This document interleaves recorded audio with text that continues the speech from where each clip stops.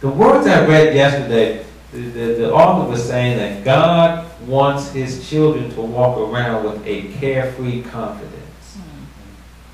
And it just struck me. I had to keep looking at it. I read it and I said, glory to God.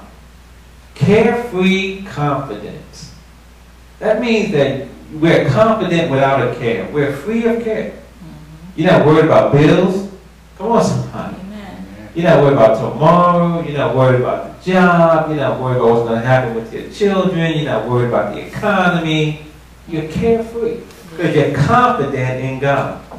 So we to have a carefree confidence. And I think about how many things that I constantly fight against. I'm sure you can relate to this. How many things you constantly fight against and try to guard against, worrying about, fretting about, getting agitated about.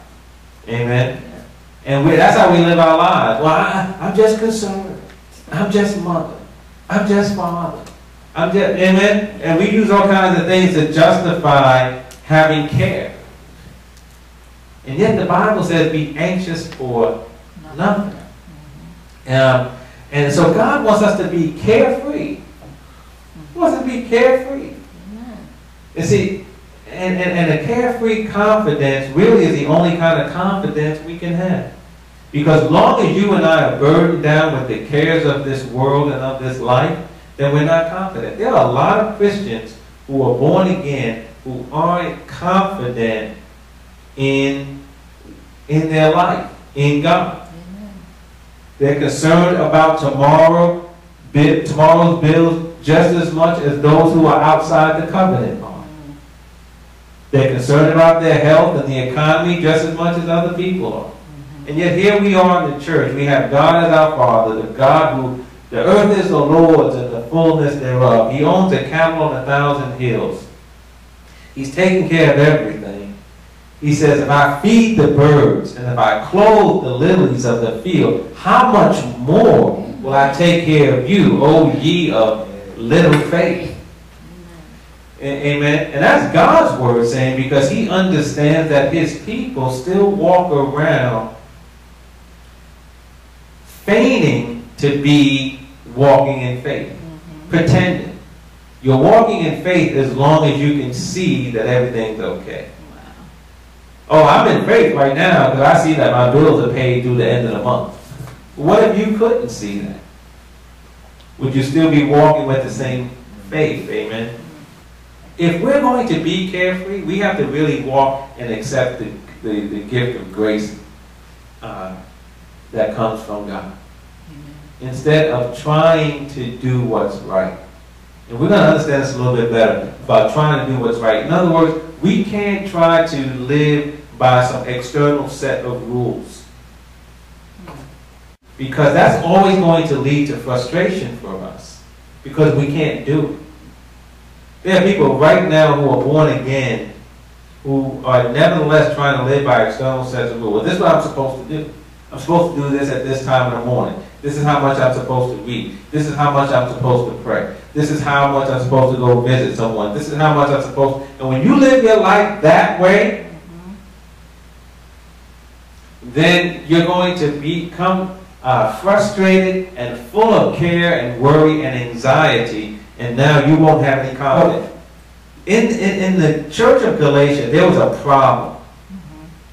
There were some Jews who were going around teaching that in order to be saved, not only did you have to accept Jesus Christ as Savior, but you also had to follow the Mosaic law. They said you had to do both. You had to accept Jesus, but you also had to follow the rules. And Paul was saying, no. If you do that, you're going to frustrate the grace of God.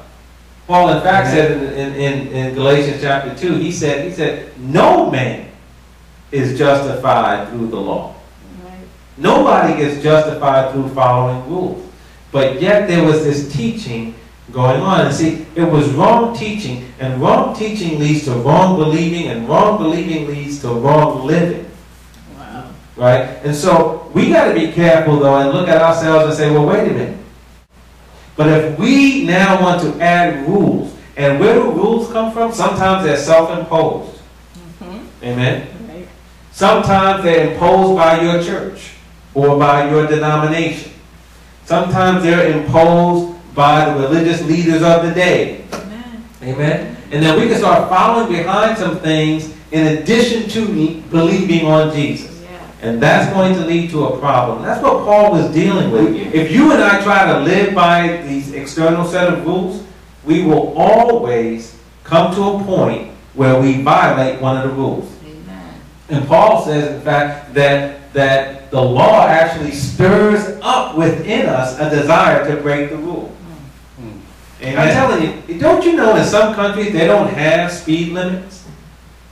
Wow. Amen. They don't have speed limits. This speed limit thing in the United States, everybody thinks, oh, there's a speed limit.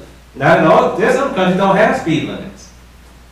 But for some people, the fact that there's a speed limit stirs up within them the desire to go faster. Right. And so Paul said the law really stirs up that passion in me to violate the rule, but it doesn't mean that the law is wrong. But the reason why law leads to bondage is because we're imperfect. And since we're imperfect, we cannot perfectly fulfill the law. And so when we fall short of the law, you know how we get in bondage? We get guilty. Amen. Amen. We feel condemnation. We feel shame. Right?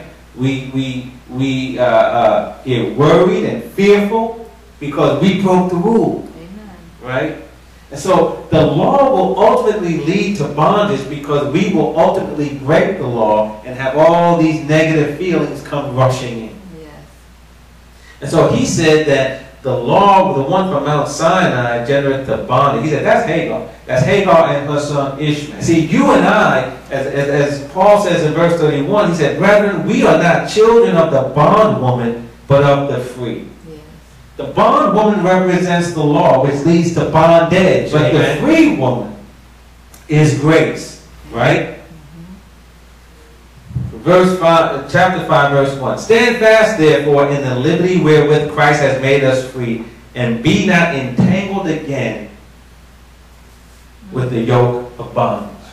So Paul is saying, since you have been born of a free woman, don't entangle yourself in the yoke of bondage that is of the law through these rules and regulations, because now what you're trying to do is live as a child of the free woman and a child of the bond woman at the same time, and it's not going to work.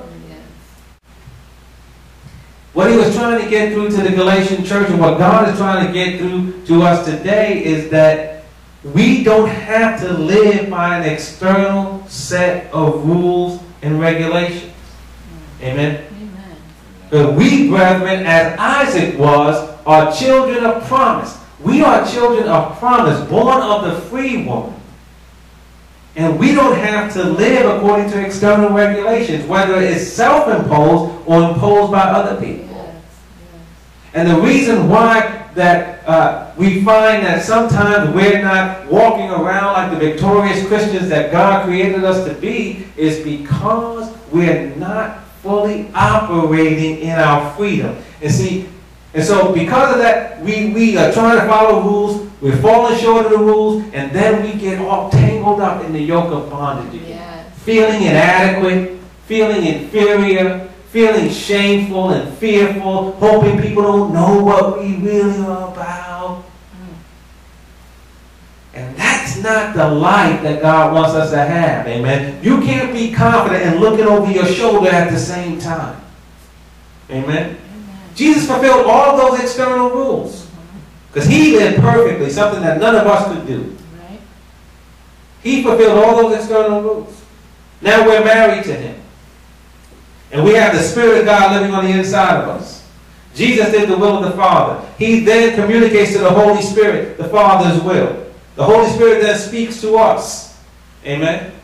You don't have to worry about the fact that, well, is somebody telling you you don't have to follow the rules? No, I'm not saying that, because Jesus is not going to say anything to the Holy Spirit, who's not going to say anything to you that's in violation of those rules. But you and I don't have to try to memorize the rules and make the rule our focus so that we can be approved unto God. What we have to do is to be thankful And out of a heart of love and gratitude, say, Jesus, whatever you tell me to do, I'll do it. Amen? But if we try to live according to rules, God said we're going to live in frustration of life. What he meant is this, is that we're always going to fall short of the rule.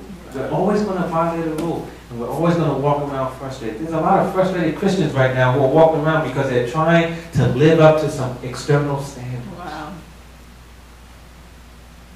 Their grandmother told them, this is what we do. Pastor told them. Their own mind told them. Television evangelist told them. This is what you're supposed to do as a good little Christian. No, what you need to, and I need to do is just simply live a life of loving obedience and gratitude to Jesus Christ. Amen? And if we do that, we will always be seeking his voice and his face. What do you want me to do today? Amen? And when he tells you what to do, you can now walk around with a carefree confidence because you got a word. You got a word. And that's all you need. You don't need a rule when you got a word. Amen? You don't need a rule when you got a word. Jesus.